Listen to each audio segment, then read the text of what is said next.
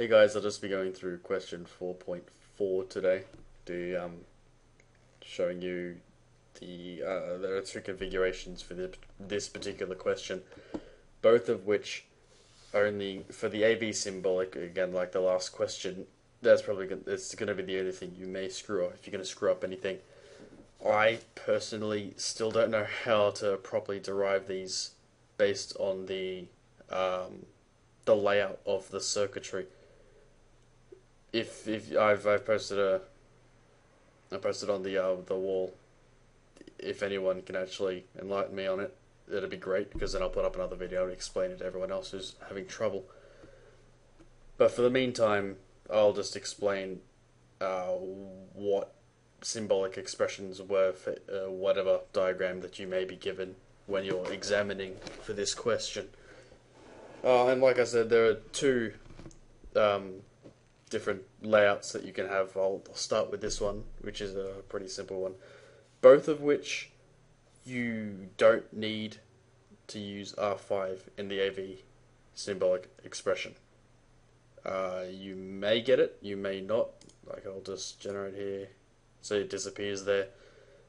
Having the R5 there doesn't change anything with the expression. Like, it doesn't appear here, but if I do it again, yep, there it goes, it appears back. But then finally, yeah, it does not appear anywhere in any of the expressions. It's only R1 through R4. So now let's go back to the original one. Excellent. Basically, I've labeled these two different configurations as a T configuration and a dual terminal configuration. This one is the dual terminal one. So you've got resistors attached to the positive and the negative terminal, the positive terminal being the input.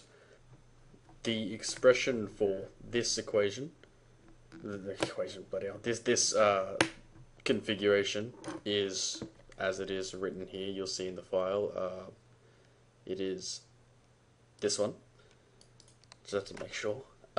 Basically, it's one of the outputs, one of the resistor on the ground multiplied by the sum of the opposite resistors on top of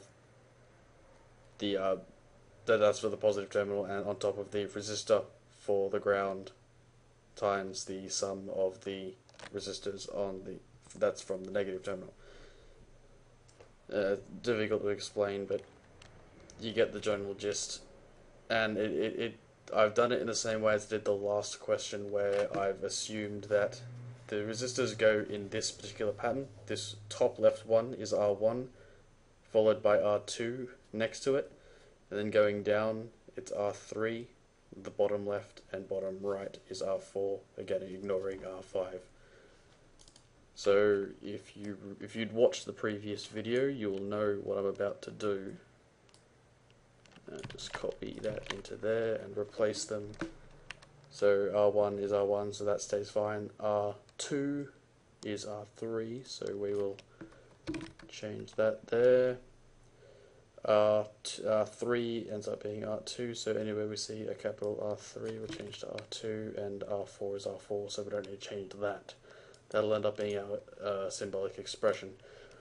And for the Mathematica file, what you end up doing, you plug in your resistor values, 1200, 18K, 3600, 2000, and then you select the configuration. I've labeled it here. The T configuration is 1, and you can put any other number for dual terminal, but just put 2 or 0. Just make sure it's not 1. That's the only check that it does. And Shift Enter. And here we go, we have our results here. Basically all this does is it checks what configuration it has, and it applies the appropriate calculations for AV and the input resistance. That side makes it easier. 600, and then if we hit try, 100%, no worries.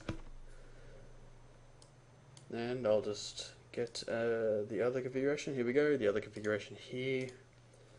The difference for this one being that the assumption is the left to right resistors R1 to R4. So the leftmost one is R1, then followed by R2, then R3, then R4.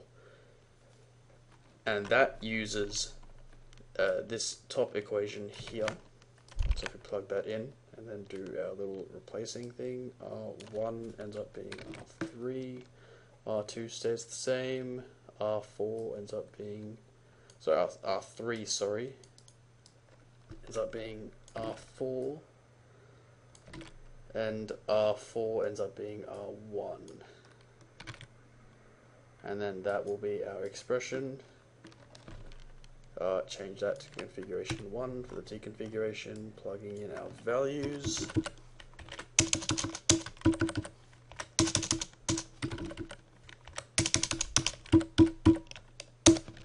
And here are our values. I found that don't quote me on this, but for this particular configuration, the AV tends to be a negative thing.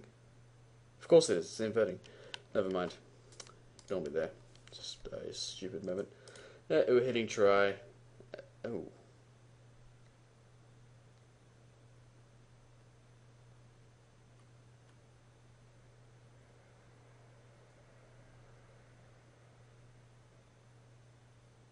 Ah, right.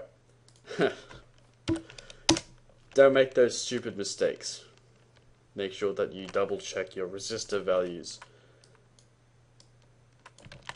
Inputting that into there, the proper value, and then we get 100%. Not going to edit that out, just for a lesson. And yeah, so that's it for this one. I'll be putting up 4.5, the dodgy way to do 4.5 a little bit later. Good luck.